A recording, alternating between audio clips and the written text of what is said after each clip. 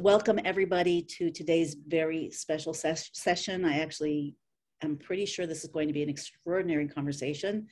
The last time I talked to our guest, Derek Rydall, it was in 2014. And at that time, I thought the conversation was extraordinary. And just based on a few minutes of connecting just before we started now, I can see that we've had in some ways a parallel journey, bottom line of which is that everything is deepening for everybody.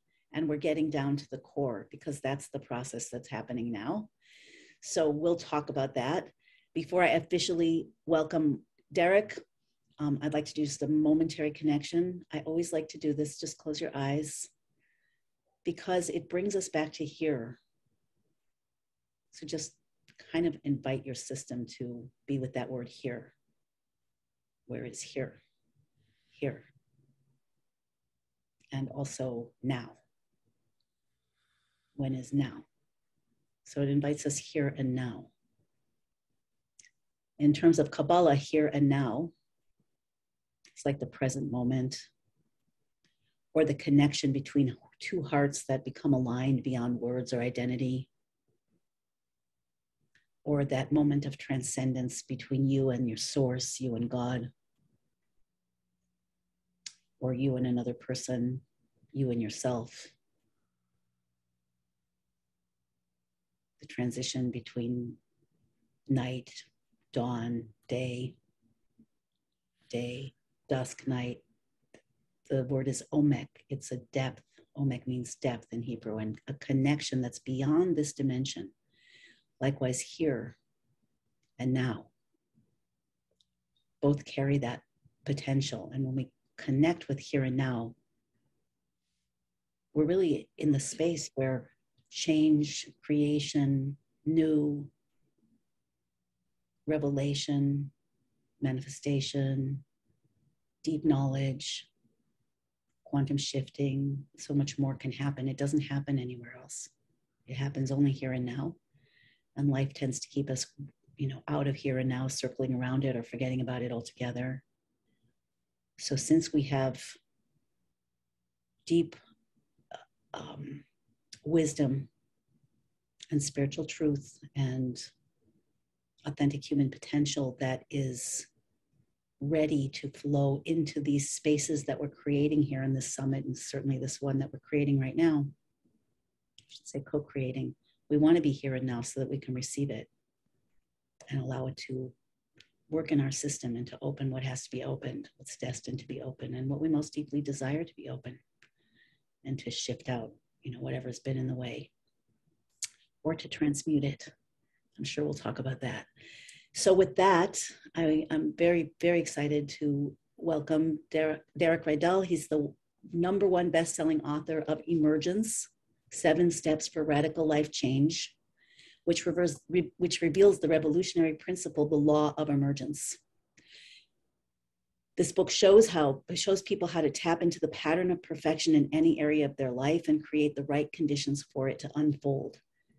So I like so many things about Derek's language, which obviously come from Derek's thinking and the principles to which he's connected and which he's here to help reveal.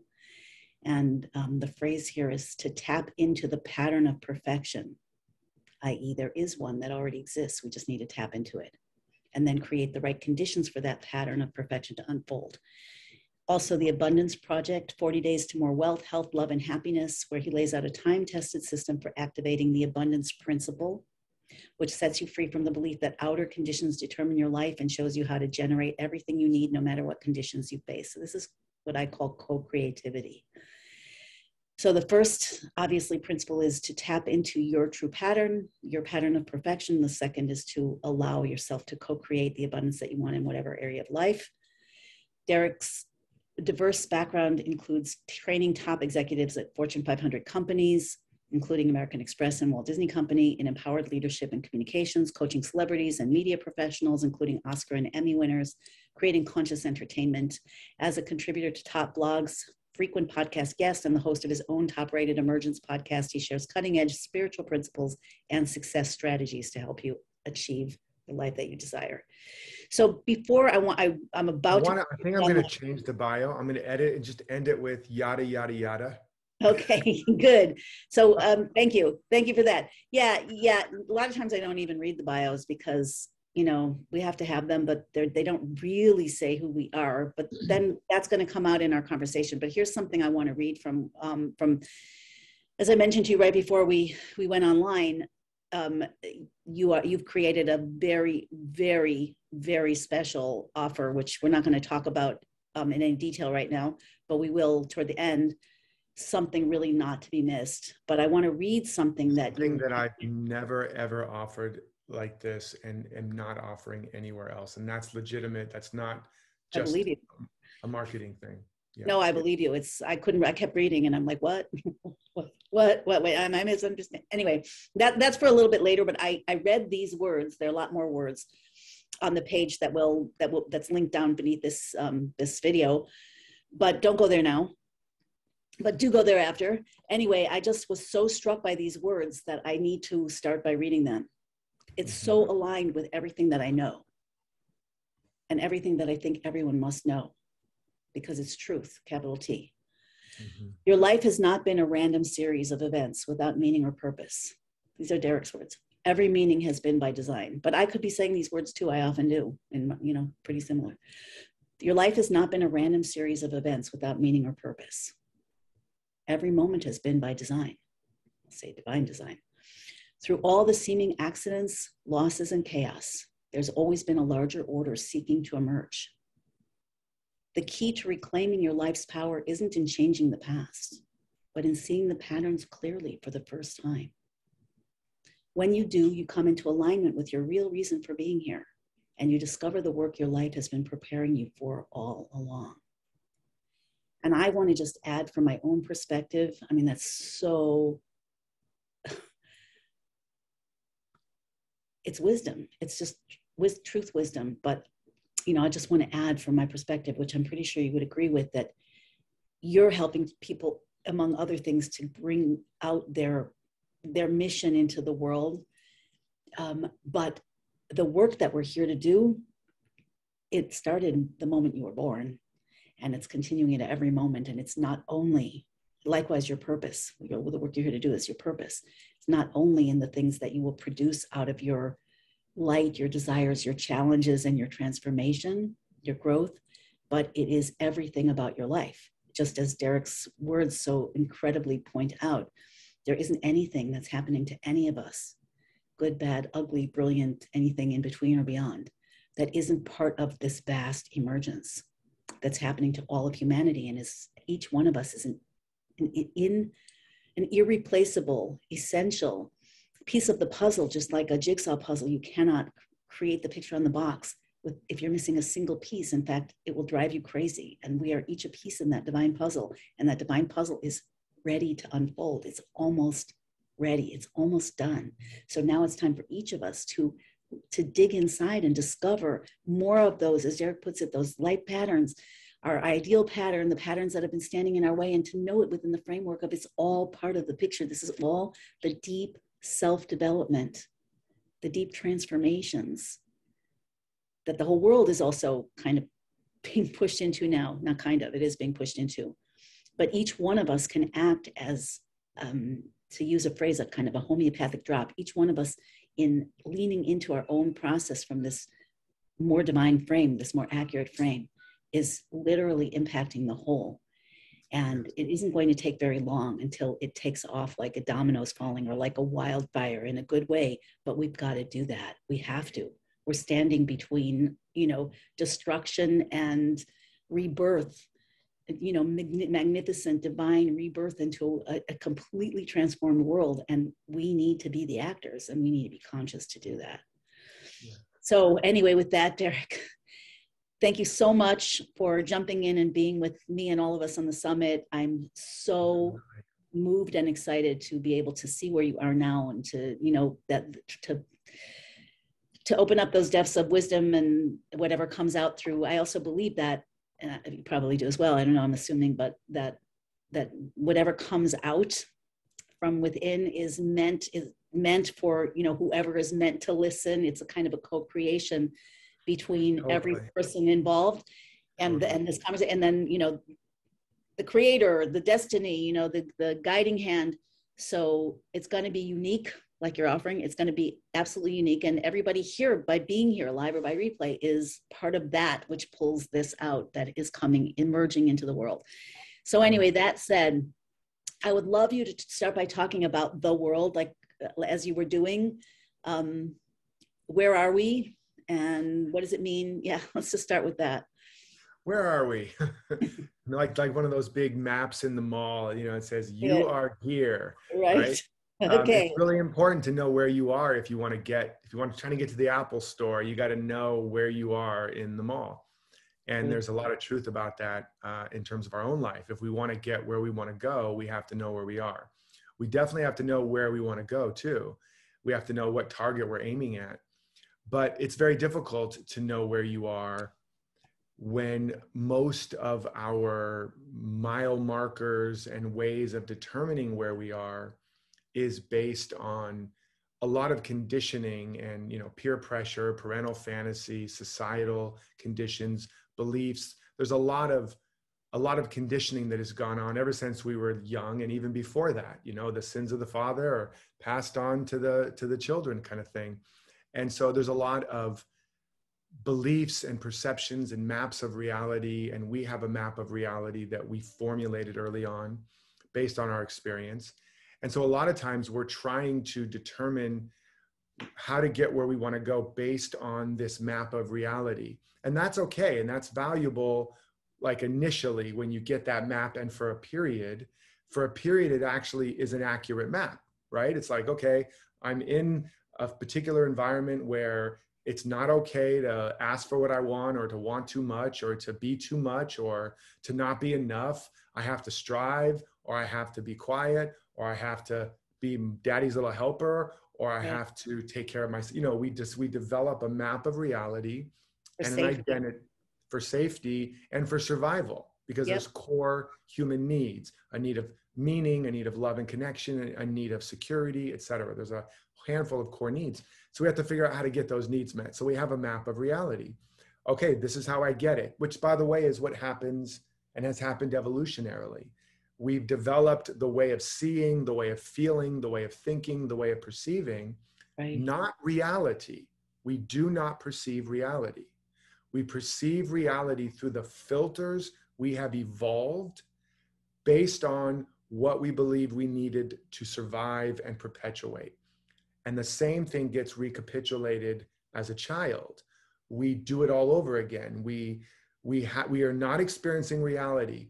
You could say we are in touch with reality, and then we're born, and then we experience all these particular interesting people and things, but then we develop a new set of filters, coping mechanisms, you could call it, whatever, based on, and we create this map. Now, again, that's valuable because we have to get those needs met, get love, or we stagnate and die, get food, get safety, security, all those things. Social acceptability. All that language, stuff. Walking, some of the things are useful.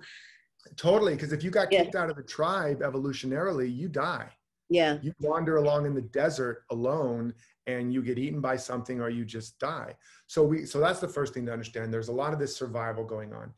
But what happens, especially if, for everybody it happens, but especially probably for those listening, where there's an impulse and a purpose to be evolutionary in your life on some level, to maybe even be revolutionary, to grow, to keep growing, to make a difference, to be a difference, to be a light in the world, a change maker in some way, or even just in your family lineage or in your community. What happens is that impulse, that life force, that divine force, that seed of infinite potential planted in the soil of our soul, it starts to emerge, it starts to blossom, but it bumps into our map of reality. And that map of reality is like, now we thought we were on our way from LA to New York. Now we're going from LA to Hawaii, but we're still using the same map. Yeah. And the problem is that map doesn't work, or better yet, it's a map from the 1800s and those streets don't exist anymore. Why is there a big building where I should be able to make a right turn? This doesn't make sense.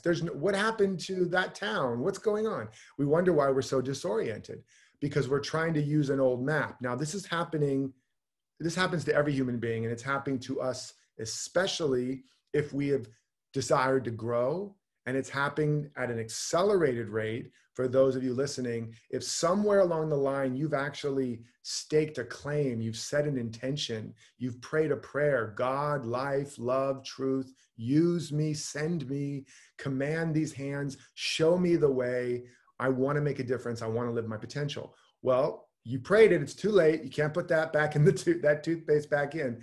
But now that fire of truth and that transformational energy is emerging. And a lot of your crises and your challenges and your chronic struggles have been the symptoms that you've been trying to survive in a map of reality that is too small or different than who you really are. You've been trying to save your life or save the world, when what you really need to do is serve what's emerging, right?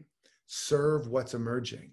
The truth that's emerging, you have to live by insight more than eyesight. You have to become Jedis, right? You got to live by the force rather than by the stuff. Now, here's what's happening on a larger scale, though. Wait. Don't lose your thought, but just Sure. explain just a little bit more what you mean by serve by emerging, just in case that's not completely. Yeah. So we've been conditioned to basically try to save life, save ourselves, save our loved ones, save the world, save the tribe. Right? And that's a valuable and necessary element evolutionarily at a certain point or at certain points. The problem is it's in complete opposition to life evolving and emerging and growing, right?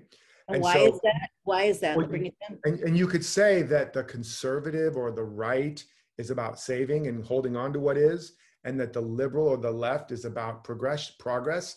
Neither are right. You need a left and a right wing to fly. It's about the understanding of the dance of chaos and order, chaos and order, chaos and order. It's a dance, masculine and feminine. Masculine is order, feminine is chaos. Chaos is pure life force, creativity, always birthing itself. Masculine is the form and the structure that needs to hold it so that that nuclear power can power a city rather than melt the city down. Yes. They work together. But if you get too far on the side of saving, holding on, protecting, keeping the same, there's stagnation. Stagnation is another word for hell. Where there's stagnation, there is death and decay, and the structures and systems stop flowing. Yeah. But if there's too much life, too much progress, no structure, no order, no control, then you have chaos. You have your energy is like, it's like 1,000 watts in a 100-watt light bulb. It's sparking. I use that example all the time. Time. So there's a dance here, right? So we have, but right now, and especially when there's a chronic sense of challenge in our personal lives, it's usually a sign that we are too committed to holding on to what was, holding on to who we were, holding on to what that relationship is, holding on to what the world is. And that now, there's a line from the Gospel of Thomas, which says, if you bring forth what is within you, what you bring forth will save you. But if you do not bring forth what is within you, what you do not bring forth will destroy you.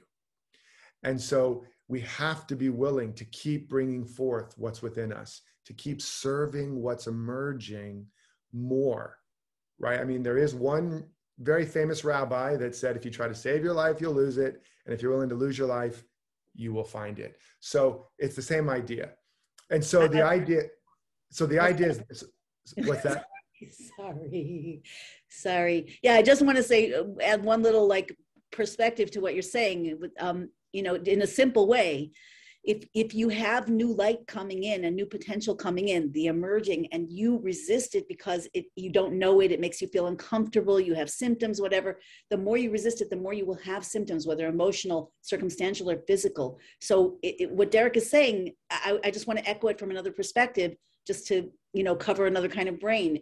You need to know that things are changing within you. There's a metamorphosis going on. And if you don't look within and honor it, and you just try to stay the same, you're going to crack.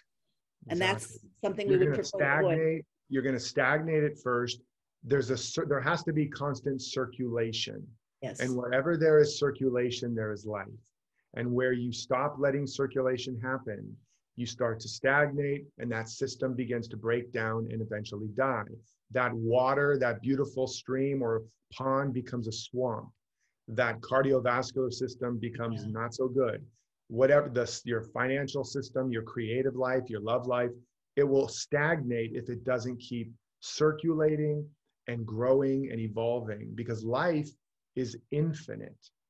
And because life is infinite, it can never be stopped. You can't say, okay, let's just put a pin in it. I'm good. This is where I'm going to stay. You know, foxes have nests, have holes, birds have nests, but there is no place for a man to rest his head. We are an ever evolving, individualized expression of life.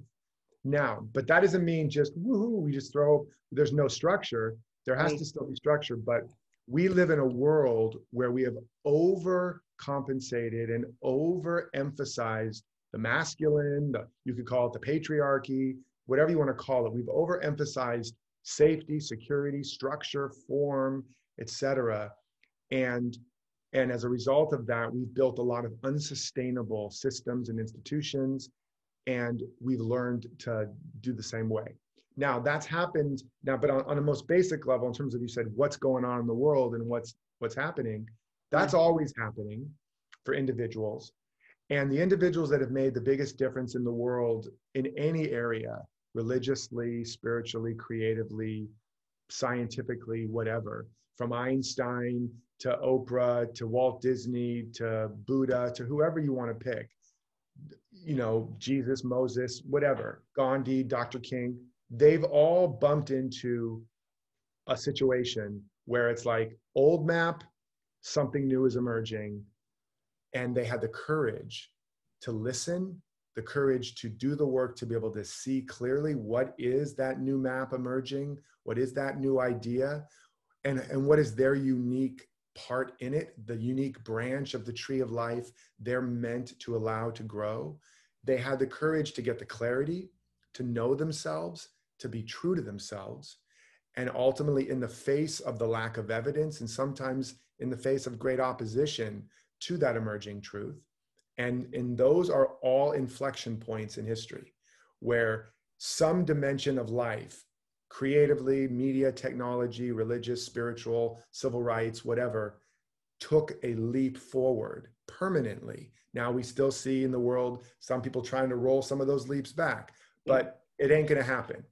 It can't. Evolutionarily, it doesn't mean there's not up and down with the curves of things, but these individuals were the lightning rods, the end of the places through which an idea was a part of a greater divine pattern of freedom, of wholeness, of harmony, of oneness, of infinite good, was able to break through. And you could say on the great tree of life, they were one of the branches, and it was able to start flowering, to start fruiting. But then other individuals had to come together with them, and as part of those big ideas, and allow this and support that. And so they too had to have great courage to be and find their place on that branch, like another little twig or whatever that comes off of that branch, right? Yes.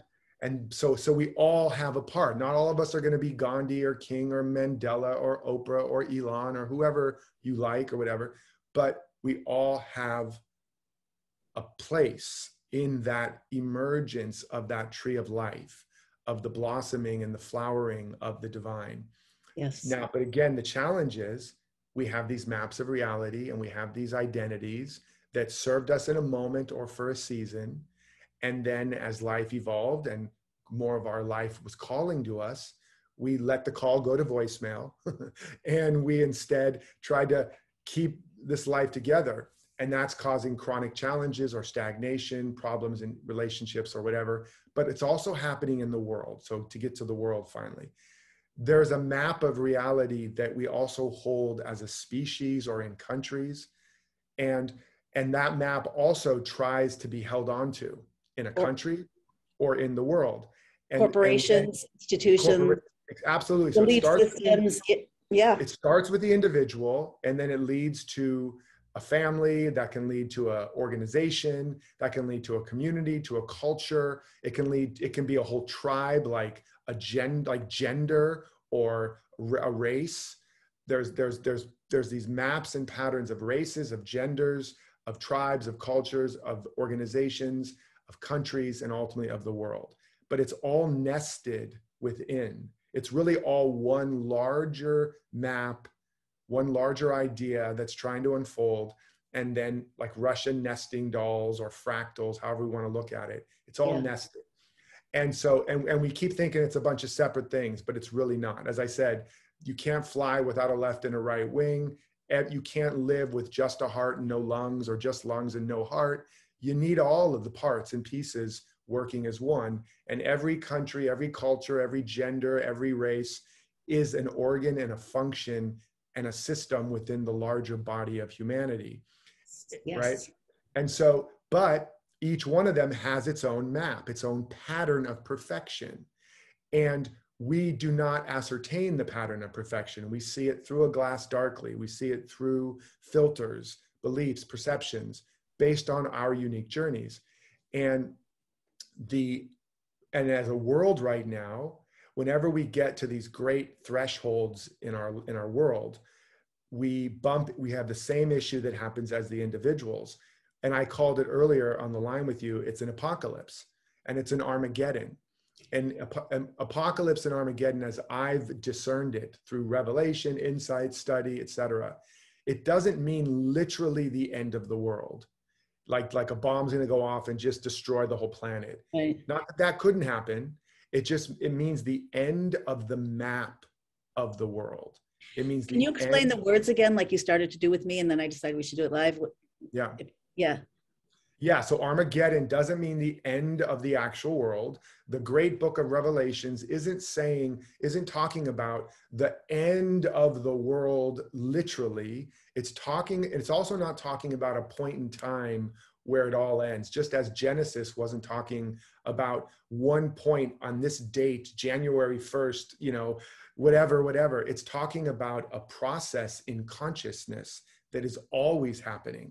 There's always a new Genesis. And in the larger world, we hit those moments where there's an Armageddon, where there's a breakdown of the old map and model of the world. It's not sustainable anymore. There's so much life that's gathered that's trying to break through, and it can show up as a great world war. It can show up through the pandemic. It can show up in a variety of ways, but it creates a gap where the old map doesn't work anymore. And in that gap, certain individuals or groups of individuals become available to the world that's trying to emerge. Beautiful. And as a result of that, the new iteration, the new map begins to reveal itself. And the new ideas are able to pierce that very calcified structure of the collective ego, the collective map, and finally break through like seeds breaking through the concrete we put on top of them, and a little green shoot here and a little green shoot there. Before you know, it's a tree, and then the whole sidewalk is taken out, right? Yeah. And so that's what's happening right now. That's the Armageddon, but it's also an apocalypse. And an apocalypse, this is the part that I was telling you about, the actual root meaning of apocalypse, again, doesn't mean the destruction of the world. It means what was hidden is now revealed. It's called the uncovering. And so an apocalypse is when what we did not see, we see. And that's both good and bad news. It's all good news, but it's like all the dark, all the fear, all the shadow, all the pain we've been repressing and controlling with distractions and media, and everything was great and we had everything and party on, and then all of a sudden it's all taken away. Yeah. And it's hard. Suddenly all that pain, all that fear, all that whatever, that gets revealed, as well as we see the underbelly in the system begin to reveal itself, right? So that's one part of the apocalypse. The other part is the deeper wisdom, the deeper love, the deeper compassion. I didn't realize my capacity to love and forgive until I lost my son. In that Armageddon and that apocalypse, I was able to see a deeper reality of love and compassion and oneness, and a value hierarchy that was a big reordering of my values. What really matters? What's really important? That's happening on the planet en masse. And a lot of people don't know it's happening because it feels like anxiety. It feels like just more fear. It feels like increased rates of drug addiction and alcoholism and divorce and suicide and all these crazy things going on. But for you listening, you're like, oh my God, I thought I just came here to figure out how to pay my rent. No, you came here to realize you're part of a bigger movement, that the work you're doing really matters. That as you have the courage to really look within and to really discover, who am I really meant to be? What am I really made of and made for? And then have the courage to honor that and really understand that and begin to organize your life around these deeper values Shifra is teaching and this community is bringing forth. Really organize your life around it. Not just conceptually, theoretically, or on Sundays or Fridays, but actually really recognize there is a larger or purer or truer order that is emerging out of the chaos. And by the way, the order emerging from chaos, there's a word for that. You know, it's chaos theory, but it's also chaotic. Chaotic. Chaotic. Yeah, it's literally the understanding, but it won't just happen. Like evolution has taken us as far as it's going to take us, in terms of Passively. Right? We have to now consciously, as you like to say, co-create, co-evolve with this evolutionary impulse, because our journey is to become conscious expressions of life, not just automatons, not just a tree, as beautiful as a tree is. And maybe the tree is more conscious, I don't know. But we are meant to become conscious. So we have to co-labor with, collaborate with that evolutionary impulse within our heart. And that means one of my prayers is, more than I want to fix, change, control, manipulate, or heal anybody or anything, including myself, I want to know the truth. I want to know the truth that makes me free. I want to see with the eyes of God, or see ultimate reality. I want to be a transparency of love and life and truth, more than I want to merely create more comfort or convenience or control. Now that's a tough one, but that puts you into alignment with the way life is, right? Not so much the way ego or humanity is, but the way life is. And it makes you the way life is emerging to be. Yeah. Life is emerging to be. And then I'll say one final piece and turn it back to you about how this all ultimately comes down to you living your purpose or your mission or your greater gifts in the world. And then, we can unpack all this however you want. Is, you created a map of reality as a young being, probably by the age of between 3 and 7, it was complete. And then you went on living that map, and there was a core wound, meaning something you knew to be true about you or about life, you had to deny or repress. Yep. And believe fatal flaw. Yeah. Fatal flaw. You had to believe something about you or life that wasn't true in order to survive. Like, I'm not enough, therefore, and I'm not going to get the love unless I become more. So I'm going to now strive to become more. Or right? So I'm not enough, and therefore I'm going to stay out of situations that call upon me to do more than I know I can do. Exactly. It can go one of two ways. You can either back up and go, I'm going to make a very small life so I don't have to be tested to be more, or I'm going to really be striving to be more. But on both cases, it's me trying to either get love or not lose love, or feel worthy or not feel unworthy. And the lie was that you're not enough, or that you're too much, or that there isn't enough in the world. There's two basic things. There's the lie about you and the lie about the world. And the core lies about you is I'm not enough or I'm too much. And the core lie about the world is it's too much or there's not enough. Those are the core lies. And they're broken down into a lot of different interesting creative ways. But we have to believe that on one level because it's what allows us to survive in this dimension, in that moment, and for a period. The problem is, as I've already stated, that map won't, from 1800, won't get you to New York today.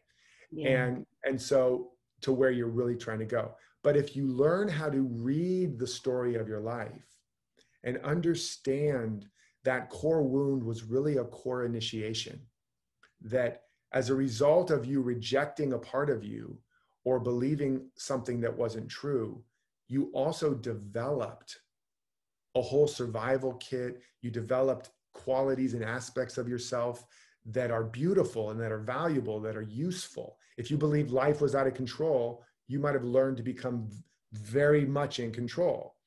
If you learned that you believed you weren't enough, you might have developed your mind and your being so much to become more. All of that's good. Where it's coming from is still the wound. But the development of who you are and the wisdom and the knowledge you've gained on your journey is valuable. And so when you understand how to uncover and excavate that life story, you begin to see that encoded in it is a particular path of transformation. As I like to say, the workshop you've been living is the workshop you're meant to be giving, right? And we'll talk more about that at the end. But when you understand that, then you're able to see that all these things have not been against you.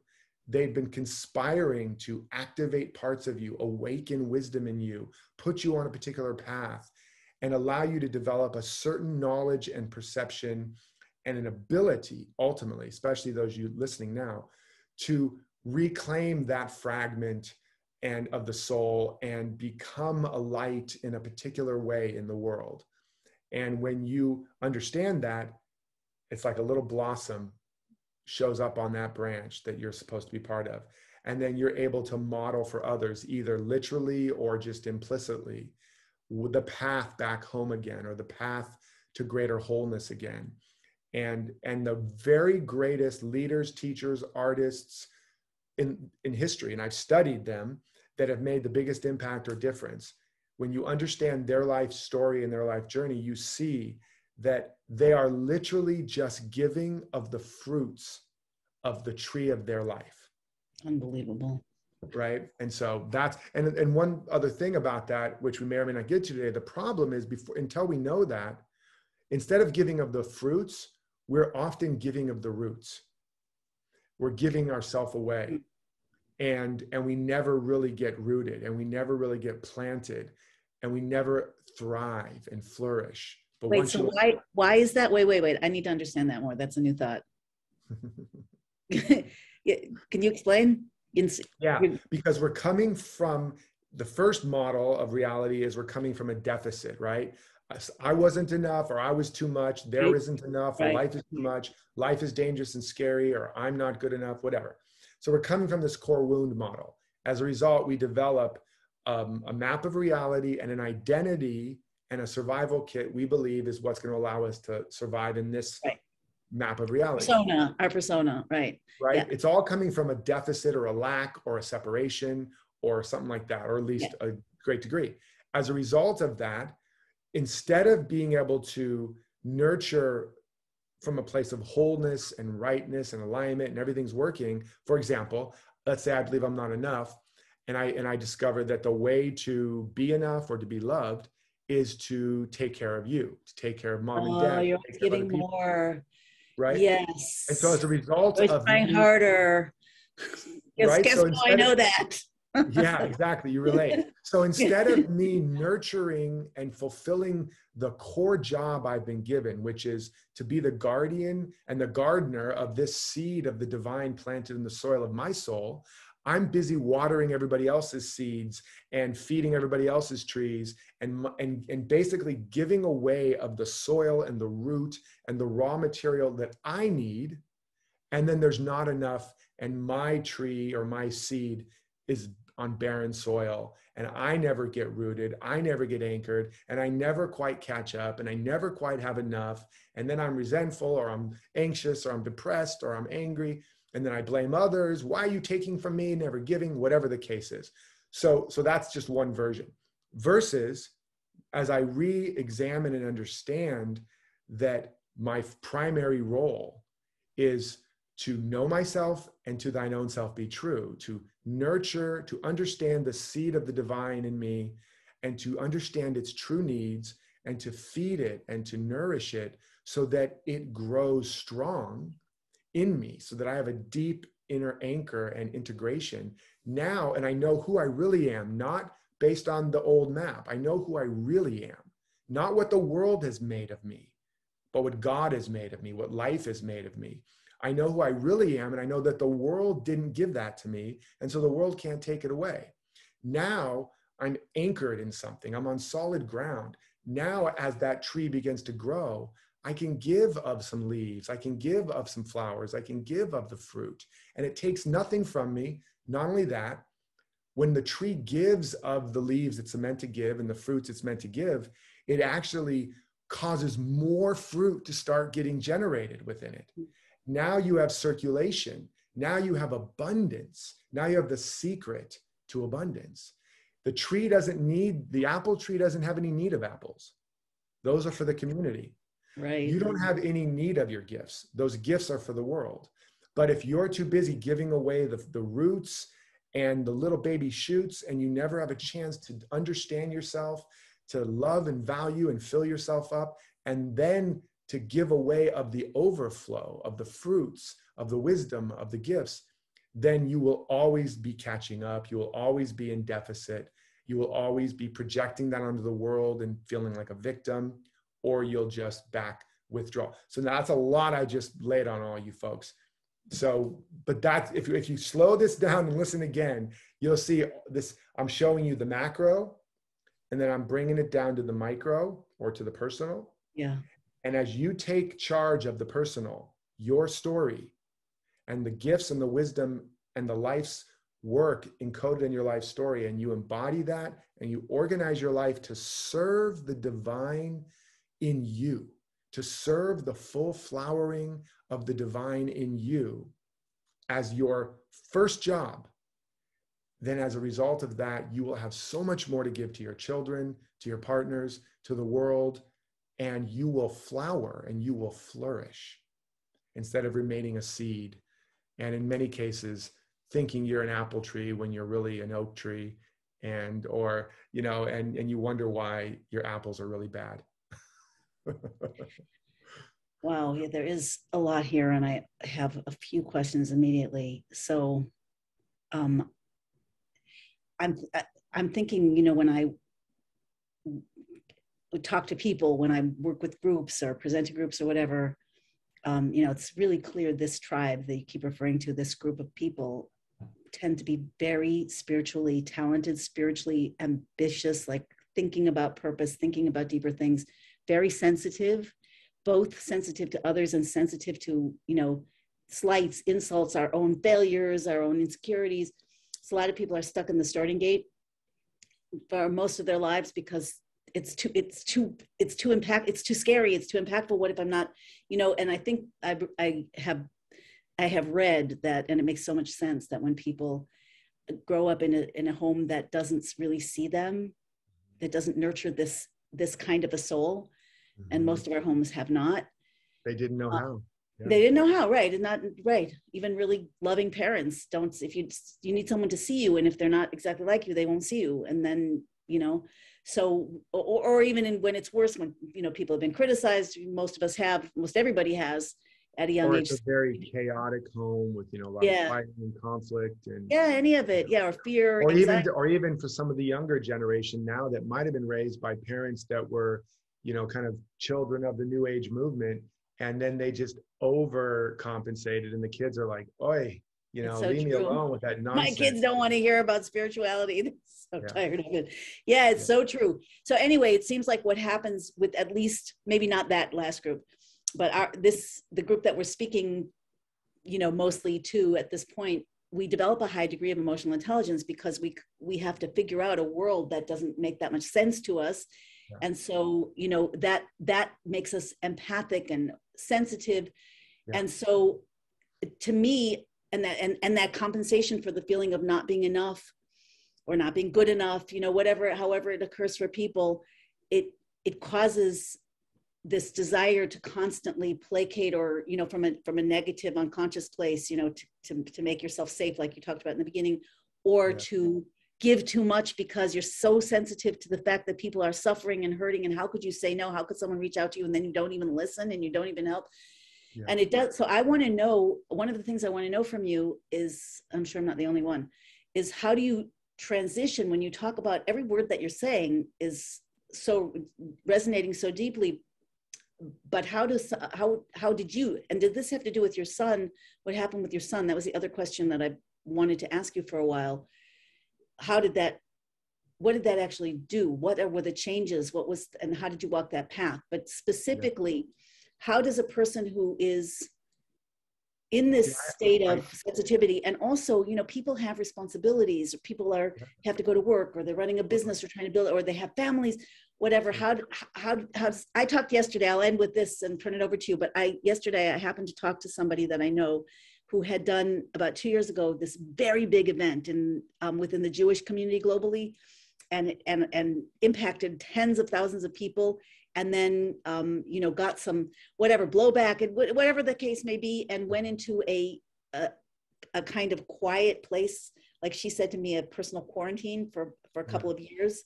And her whole energy had changed, and I saw the benefit, and I felt energetically and spiritually, I felt the benefit, like the grounding, the roots. That's exactly what you said, deep roots.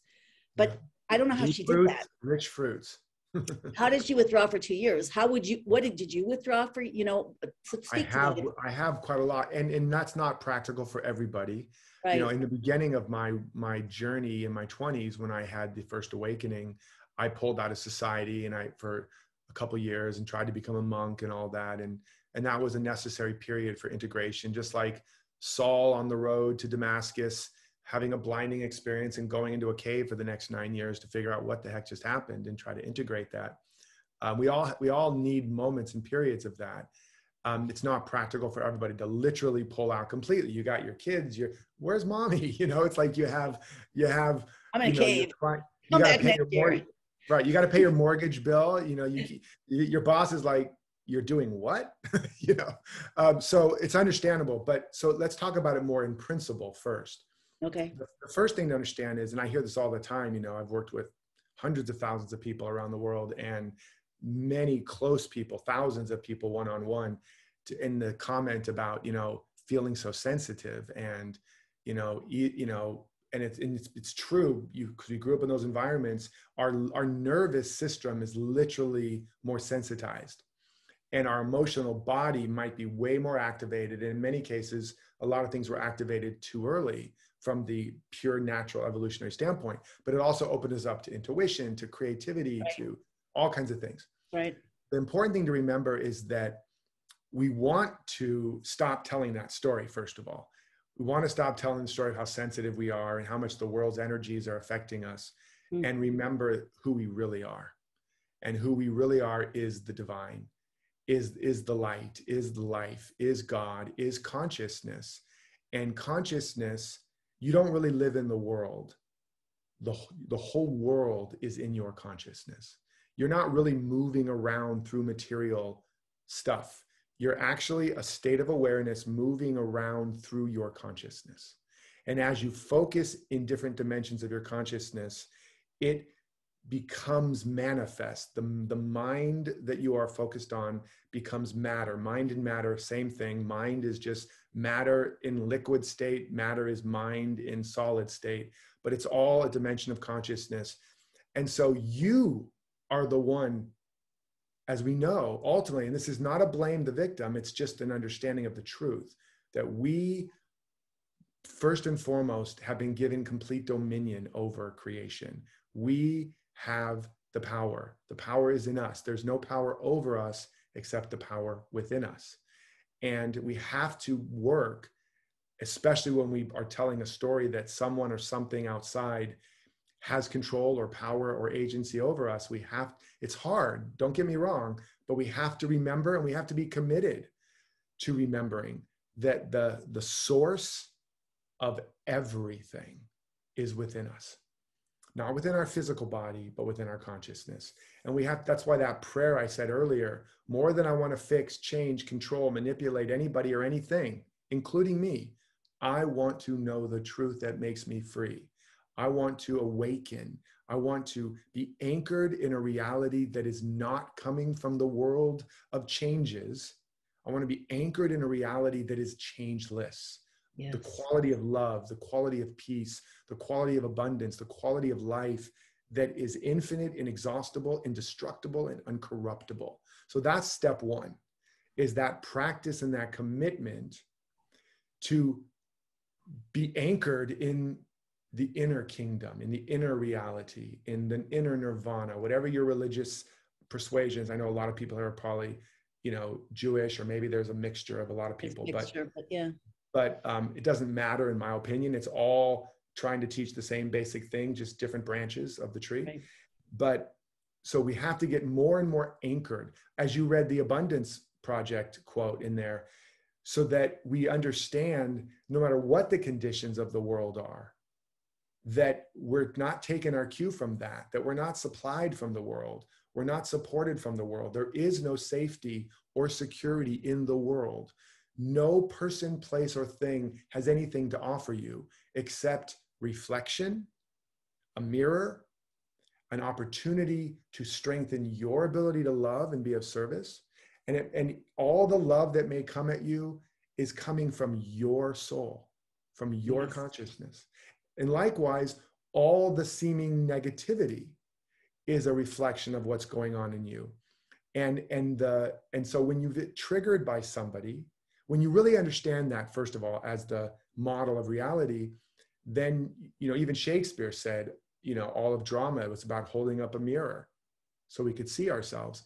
And so we have to take on, as we're triggered by people, or we feel triggered, like that person is hurting and I feel like I need to give them more time, even though I really need time for myself. If you just scratch the surface of that and look a little deeper, we will see that we're not really doing it for that person. We're doing it because just below the surface, it's really uncomfortable to not do that. It makes us feel bad about ourselves. Yeah. It makes us feel like we're unspiritual, or we feel guilt, we feel shame, we feel pain. Or they'll be upset with us and think badly about us. And even then, if we scratch the surface, we'll have to feel badly about ourselves. Yeah, 100%. And then we'll feel more badly about ourselves. Yeah. And so we emotions have to will come from within. It's all from within. We're literally running the whole thing from within. And that you have to slow it down, though. And you have to, again, be devoted to a contemplative way of life to some extent. Again, you don't have to drop out and join a monastery. If you don't have any practice, spend 5 minutes a day, 10 minutes a day. Get to know what's really going on in you.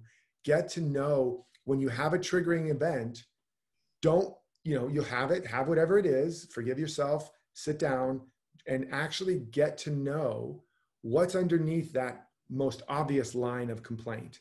You'll notice underneath it is a fear, a need, a desire. Underneath it, there's a story. If I don't do this, then they'll do that, then I'll get this. And if you track it, it always comes down to two things: a feeling we don't want to feel, or a feeling we do want to feel. That's it. That's a description of all 7+ billion human beings. We're all going after one of two things: avoid a painful feeling, feel a good or better feeling. And the great, great good news is that is 100% in our control. Doesn't mean it's always easy, but we can do that. And when we realize that what we're really going after when we try to please or appease or control or cajole somebody is avoiding a bad feeling or feeling a good feeling, which means to say, I want to know the truth about me, that I'm worthy or valuable, or that life is safe and I'm supported and all is well. Yeah. Right. And I don't want to believe anymore that I'm bad and I'm not enough and life is dangerous and I'm going to lose everything. Yeah. So which is a lie, but we're being asked to be with ourselves long enough to begin to tap into that truth, begin to feel the truth of it. You shall know the truth, and the truth will make you free. There's electricity everywhere. It was here during the time of Buddha. It didn't do Buddha any good. Somebody had to tap into it, build the structure to access and harness it. And then there were computers and planes and all these things. Well, the love you want to feel, the joy you want to feel, the peace you want to feel, the power you want to feel, the wisdom, everything, it's right here. But we, as I said in the very beginning, we have to have the courage to be more interested in what's going on in here, and breaking it down until we have that actual awareness. Oh, I'm telling the story that's making me feel this or that.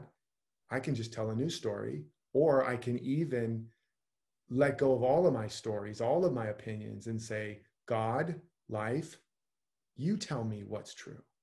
You tell me who I really am. Not God out there, but the God of your own being. I don't know what I'm seeing. I don't know what's really happening. Open my eyes, remove the scales from my eyes. Again, more than I want to fix, change, control, I want to know the truth. That person seems like they're being a jerk. I'm afraid they're going to judge me or attack me or ruin me or leave me or whatever. I'm not seeing clearly, God.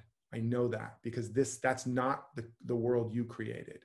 And the only world that is real is the world of the divine creation. Everything else is a perception that has become a dream. And so I'm not going to fight the world of appearances anymore. I'm not going to try to make Uncle Joe like me, or Sue or Betty or Bob. I'm going to like myself. I'm going to love myself. And then as I'm able, I'm going to then extend that love and forgiveness to Bob and Joe and Susie and everybody. And then I'm going to say, God, you show me. Life, you show me. True self, show me who I really am, what I'm really made of, what I'm really made for. As we do that as a daily practice, and sometimes you got to stop 20 times a day, right? Just for like a minute, just 30 seconds, just noticing, I'm getting all afraid. I'm about to send that email or make that call or do this thing that doesn't feel good, but I'm afraid. Let me just take a minute and just breathe and just get back to myself again and hold myself and meet those parts with love and understanding and try to understand what's the real need here. And again, the real need is always to be able to be with a painful feeling without being afraid of it, and to be able to tap back into those good feelings of love and peace and joy. And as you do that, that is the condition. You're no longer a house divided, fighting within yourself and then projecting that fight on the world and thinking the fight is out there. The war is within us. You start to end the war. You're not a house divided. That house has greater structural integrity now. And now life can actually move through you more, because it's trying to move through you, but it's like, like a ping pong. It's going ding, ding, ding, ding, ding, ding, all over, inside your body or your being. But now you are a clearer channel for what you're really made of and what life really is to emerge through you. And also the new era that is coming in. It can you'll only be come part of that us. new era. You'll actually catch that wave, because it's coming in and it's trying to use you as part of the unfoldment of the next iteration in your family, in your marriage, in your business, in the world. And as you get clearer of who you are and you stop fighting, fearing, fleeing the world, trying to manipulate people, places, and things, and instead just get better at knowing yourself, at loving yourself, at listening to yourself, at holding the parts of you that are painful instead of trying to stuff them away or change them. Those are little parts from your previous experience that never got held, never got heard, never got understood, and their need never got met. And as you do that, you're creating a fertile condition, fertile soil for that seed of the divine to start to break through and blossom, right? And then you notice when Joe criticizes you or Sue tells you you're being selfish, you like kind of look sideways at them and you're like, I'm so sorry that you're experiencing that. Is there something I can do for you? Like, you don't take it personally. You don't, oh my God, I'm so sorry. Well, you're not like all over the place. Right. Or you notice they're not around anymore because you're not a polarity, a match. And people are showing up that are supporting you more and loving you more and there for you more. And, or you're just not bothered by it as much anymore. You're less in the world of Right. that. And I would add, if there is something that you didn't see about yourself because, you weren't able to look, then in that clear space, be able to see it. And yeah, exactly. If you've embraced those shadows and those parts of you, so you're not projecting them. And then Sue says, you're being so selfish. You said you would do this. You're like, you know what? You're right. I did say that. I did say that. Yeah. Thank you. Thank you. I'm so sorry. Let's go do that. That's exactly right. Whereas if Bob says, you're so selfish because you're not dropping everything and doing what I want, I'm being exaggerating. You're like, that's interesting, Bob. Yeah, I'm being selfish. I'm taking care of myself and honoring myself. You should try it sometime, Bob. But exactly right. You're not defending or protecting or projecting. So you're just able to be present for the truth. And sometimes the truth is Bob is projecting on you and it's not yours to solve. And sometimes the truth is you're not honoring your word, or you are being asked to stretch and be a bigger giver or be more generous or be of more service. But in a lot of people's cases, probably yours, Shifra, if you are so used to being the one that gives, the big stretch is saying no and saying more yes to yourself. Yeah, probably the bigger stretch now, although I don't think it always was. I think, for me, a lot of I had a stage where there were a lot of blind spots. I didn't see what I was doing, especially with my kids. And that was quite, or places where I would get shut down. That was quite the, repetitive lesson. But yeah. Totally. I mean, we're always growing. I keep getting this vision. It's not the first time I've had it, but throughout this conversation, I see I'm kind of getting a visual of molecules or sparkly stars that are, let's say the multidimensional cosmos. And the more we are free of all of these triggers, the more we have those roots, the more we understand that, when Moses in the Bible asked God, who should I say sent me, to Pharaoh? It's Ekia, I am becoming that which I'm becoming. It's a continuous emergence. That's the nature of the universe. So then we're in flow with everything that's flowing through us, around us, with us, as us. And instead of blockages to the flow, it's really all about flow and blockages, turning those blockages to more flow. And those blockages are our personal sense of self, a personal sense of reality, a belief that there is the belief in two powers, the belief that there's good power, bad power, that no, there is no, if that means there's God in something else, then God is not God. God is just a God. Right. And that's all just a misunderstanding or misapprehension of certain allegories like the Garden of Eden allegory, or just misperceptions, because we don't understand that the polarities, selfish and selfless is not good and bad. It's a polarity that's necessary. Is it good to breathe out and bad to breathe in? No. If you have a battery and you try to plug it in just using the positive charge, is it going to work? No. You need the positive and negative. You need chaos and order. Good and evil, or good and bad, or this and that is just a polarity. When it's connected, it's the void and it's the positive, and it creates circulation and it creates the manifestation, and chaos and order together becomes a blooming lotus flower. And we are meant to, we are not as humans supposed to judge. And that's why that allegory is saying, you shouldn't have eaten of that. You shouldn't have taken on the role of judging. It's not your job as a human ego. There's one judge, and that is life. And it's already said it's good and very good. Now just be an instrument of it.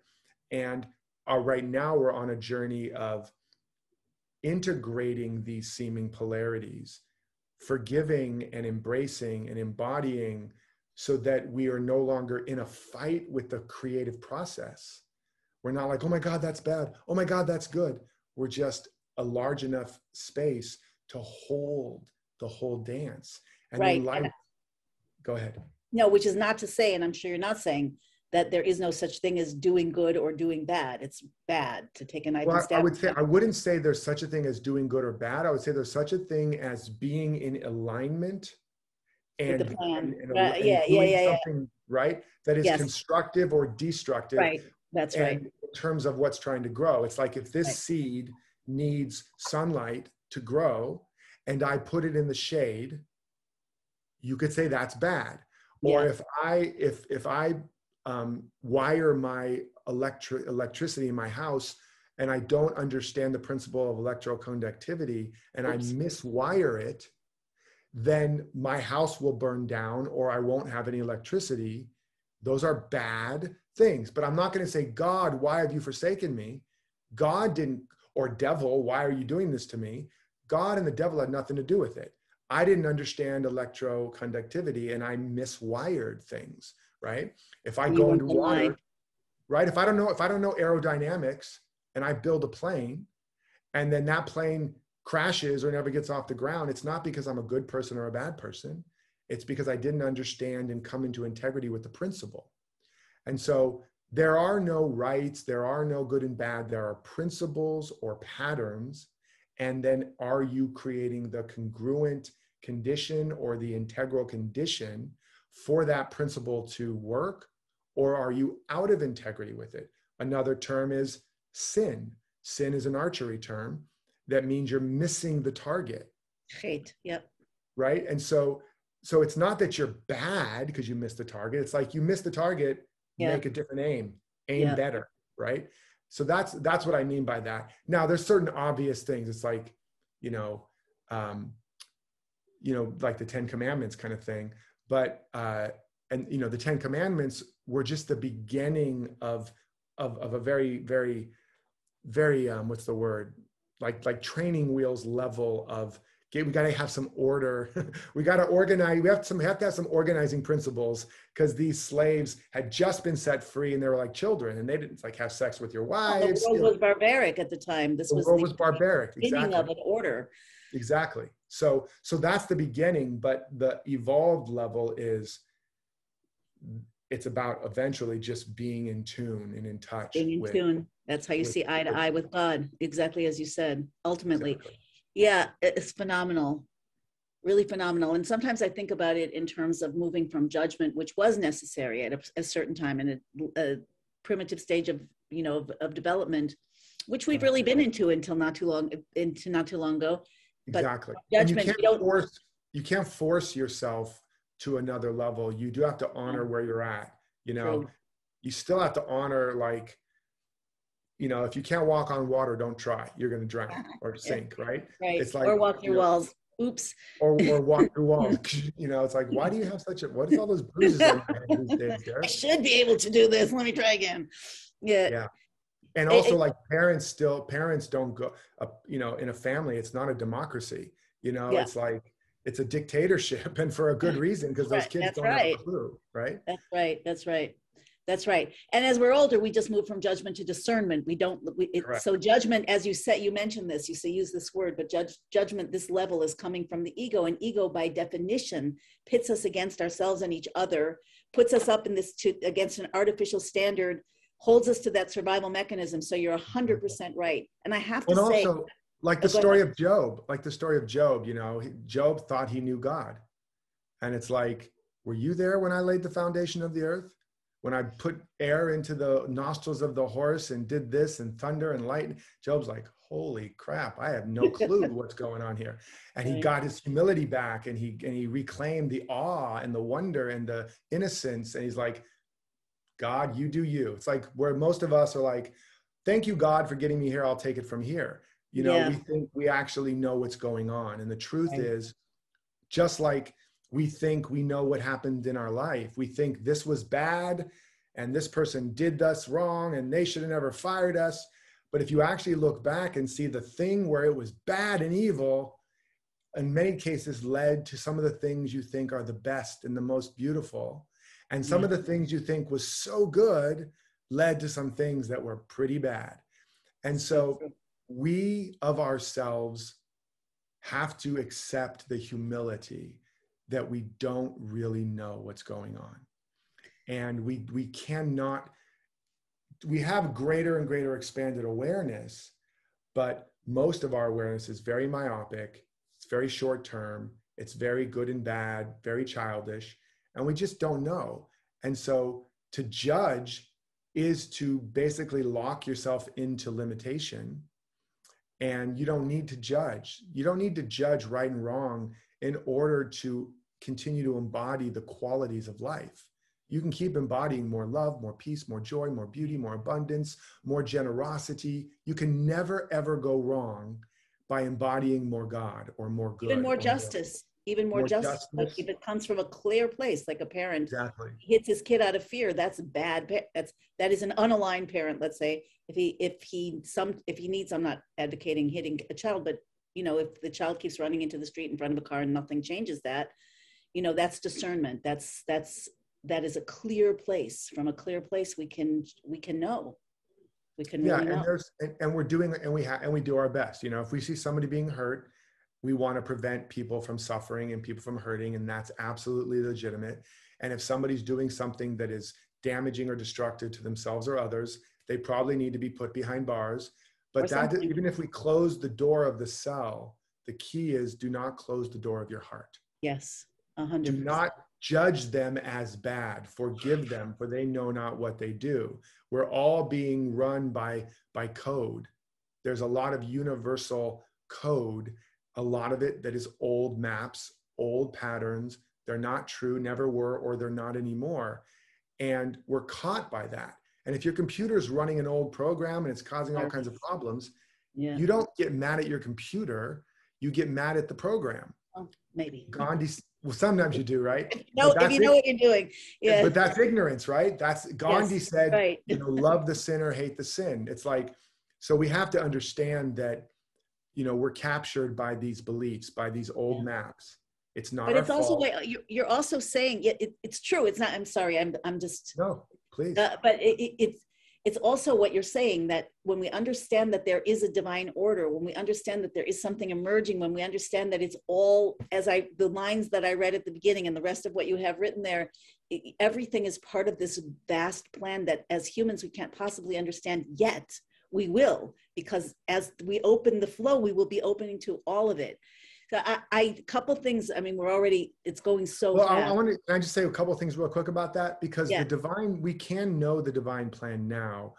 The divine plan is to love and be loved and to glorify God, or to bear witness or glorify. It's the same thing we see everywhere in nature. Every seed exists to manifest the glory within it, to manifest the pattern that is in it now.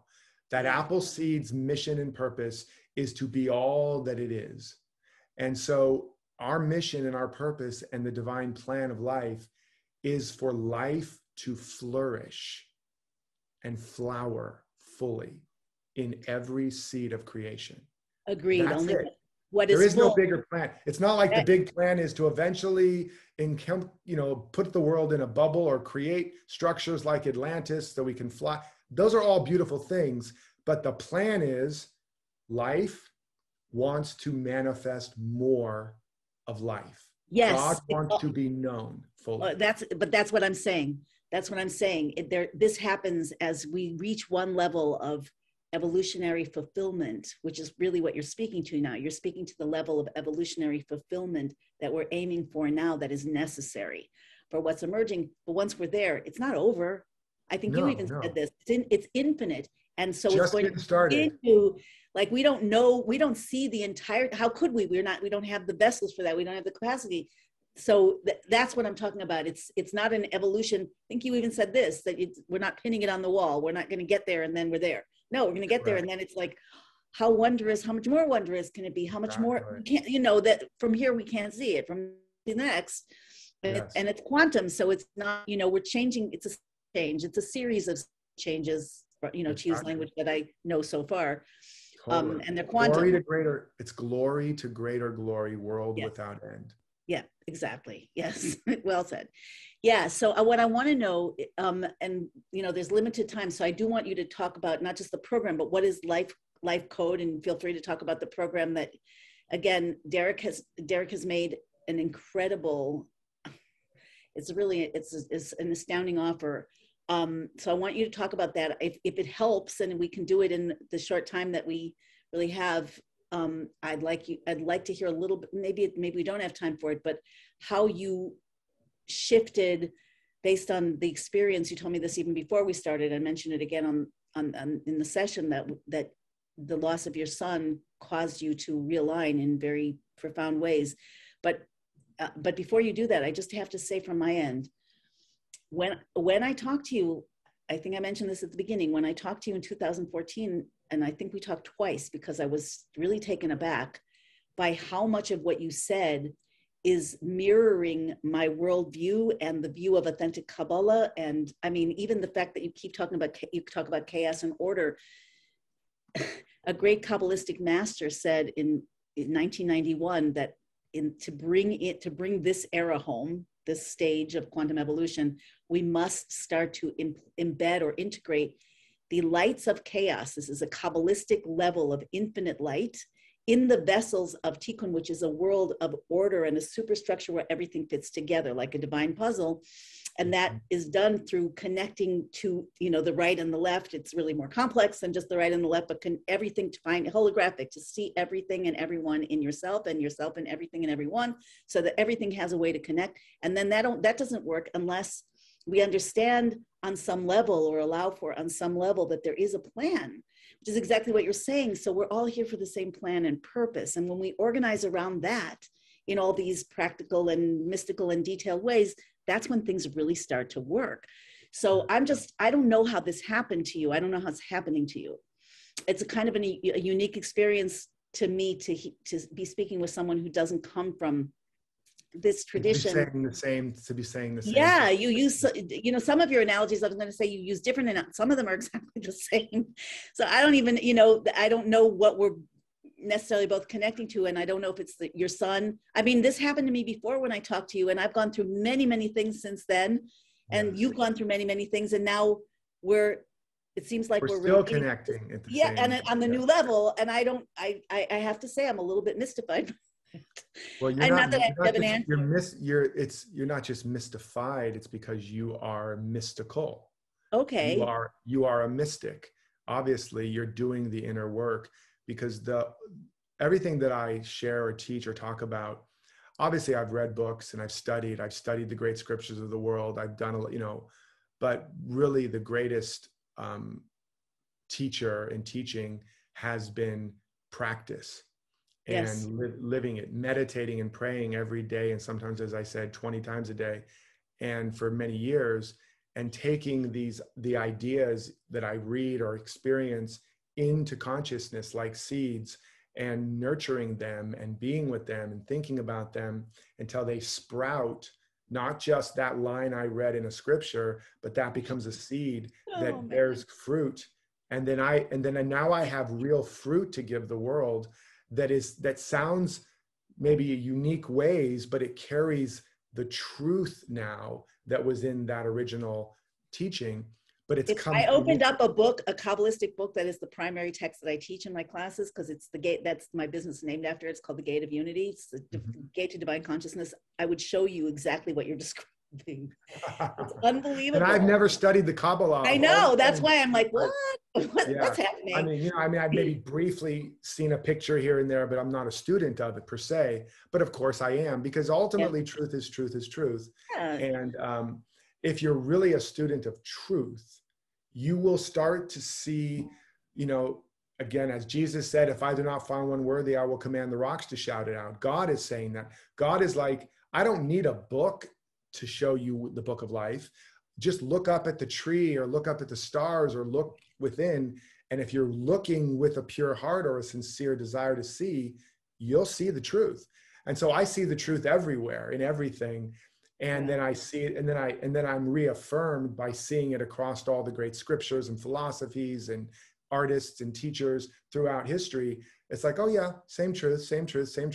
Oh, there it is in botany, there it is in quantum physics, there it is in the universe. Yep. In all of it, right? It's all the same truth. Just all the body of God. Everything's the body of God expressing itself. Exactly. Yep. And so or like a diamond with all these many facets, but it all reflects the shimmering light within the diamond. Yeah. And so that's how I come to it. And then, you know, I've had my share of challenges, but again, instead of merely being a victim of them, like my son, which, I mean, if, you know, what can I say about that? It's like having your soul torn out through your heart piece by piece every day. And I'm surprised I didn't die of dehydration from crying so much. And the sorrow and the depth of annihilation that's been my experience, and the stages that I've gone through, it's unfathomable. And I wouldn't wish it upon my worst enemy if I had an enemy. But because, and it's still there, you know, it's like a God-sized hole that will never be filled except by more and more realization of God or love or truth. And it's accelerated my journey. It's accelerated clarity and priority and, you know, what really matters and all of that. But it's because of my practice and because of me understanding what I'm offering people today, how to have a greater understanding of their life and their life story, so that they're increasingly not a victim of life, but they are coming from a greater place of agency. They are living, as I said earlier, more from insight than from eyesight, and understanding that life has been conspiring to fulfill something in them greater than they can even imagine. Just like if you tell a caterpillar, see those things flying up there, that's you, man. The caterpillar is like, are you crazy? I'm afraid of heights. And so life is conspiring for us. And so because I've done this work for so many years, when these challenges have arisen, I've been able to meet them with a degree of wisdom, and even hold myself in the grief and in the pain as Derek 1.0 crumbles and burns to ash. And I can hold the space through that process as Derek 2.0 emerges with a purer heart and pure intention and a clearer, you know, purpose. But all of that started and continues to be my commitment to know myself, to be true to myself, or to put it in a slightly higher target, to know God and to be true to God.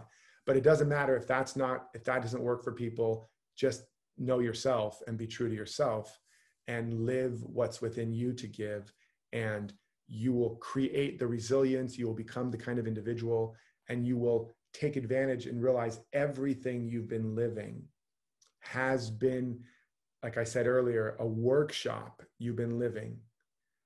And it's ultimately the workshop you're meant to be giving, whether it's as a teacher, coach, healer, artist, or even just parent. When you understand it, you not only heal your life story so that you don't carry with you the baggage and the burden and the carcasses of all that has died and all that has been hard, but it all gets transmuted and transformed into new energy and new inspiration.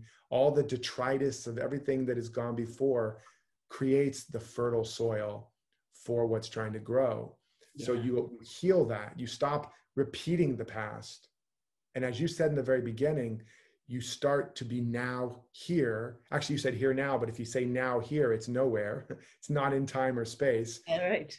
And you create the fertile soil for something truly new, something that's true, something that's really who you are.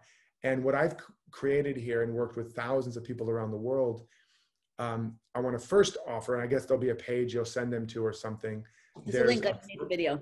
Yeah. Great. A free training on how to turn your life story into your life's work.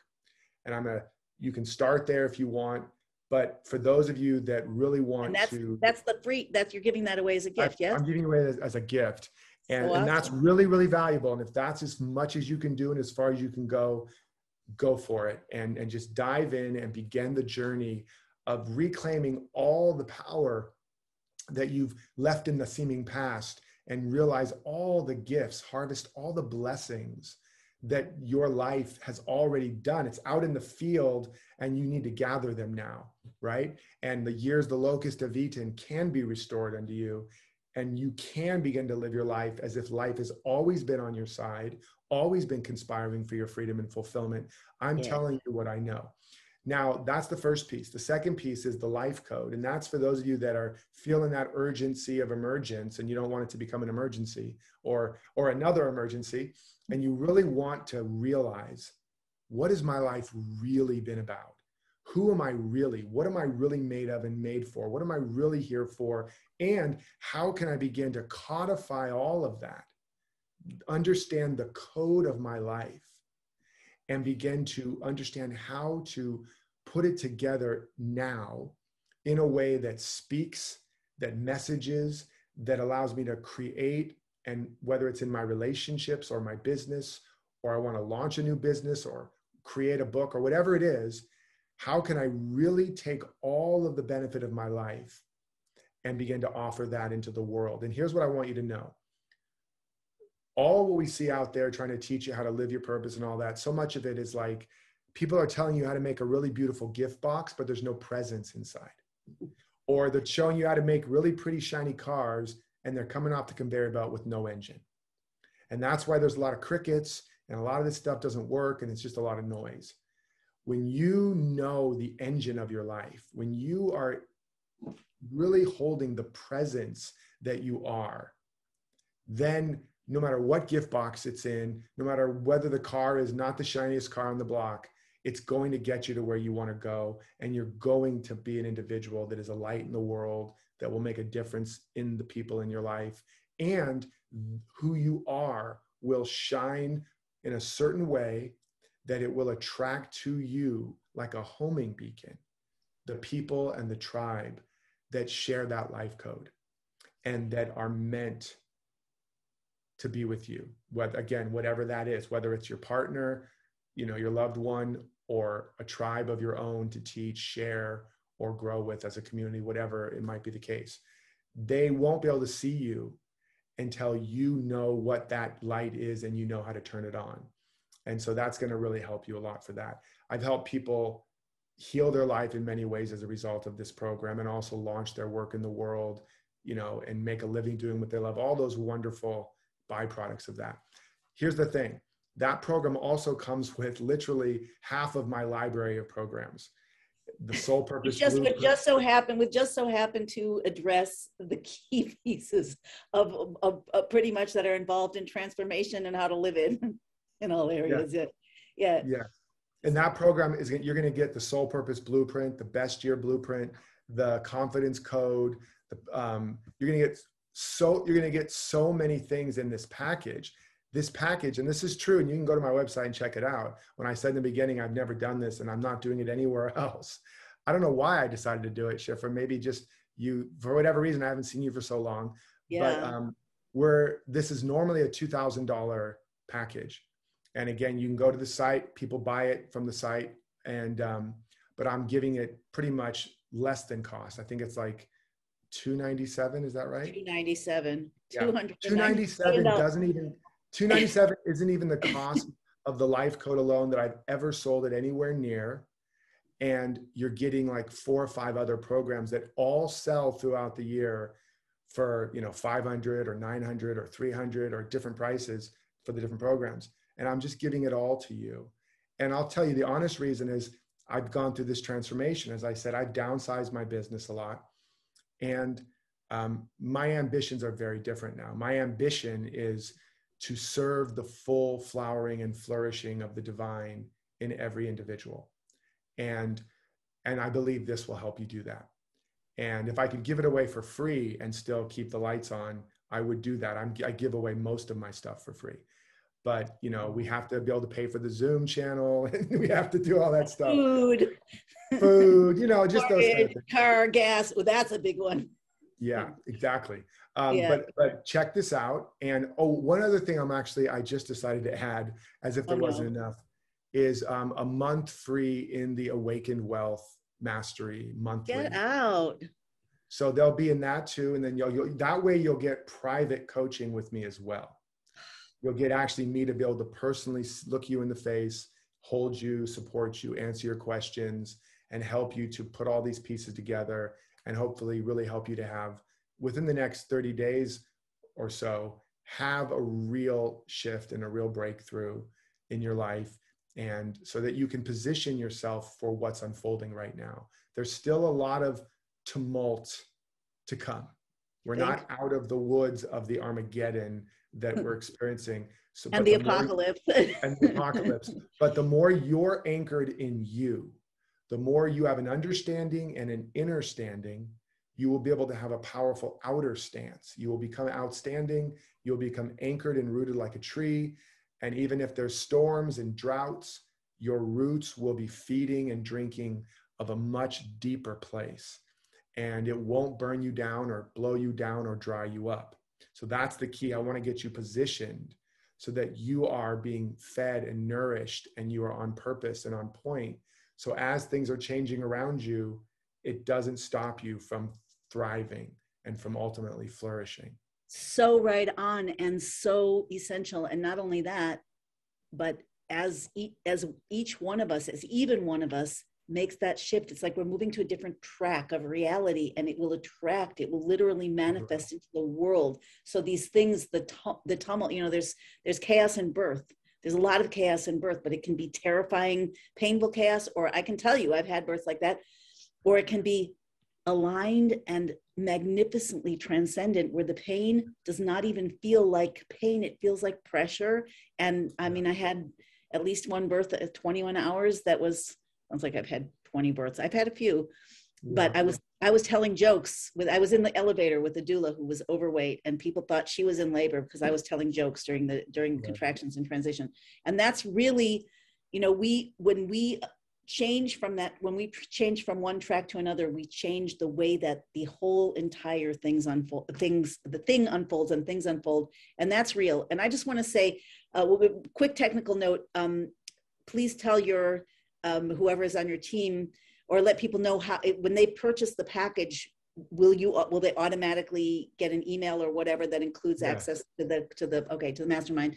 Derek has worked with people in the Awakened Wealth, which is not one of the programs listed here. And he's actually created massive literal money shifts with people many times. And based on these tens of millions of dollars and businesses and debt array. I mean, lots and lots and lots of transformation. And it comes, the basic principles, what we talked about earlier, which is the law of circulation and the understanding that life has to keep moving and circulating. And when we stagnate for a variety of reasons, which we've talked about some of them, life's not flowing, and then the tree doesn't grow and it doesn't bear new fruit. And we can be stagnated emotionally or physically or financially.